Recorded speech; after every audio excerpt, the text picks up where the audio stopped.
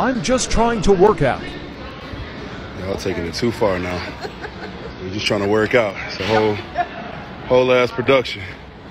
Goodness gracious.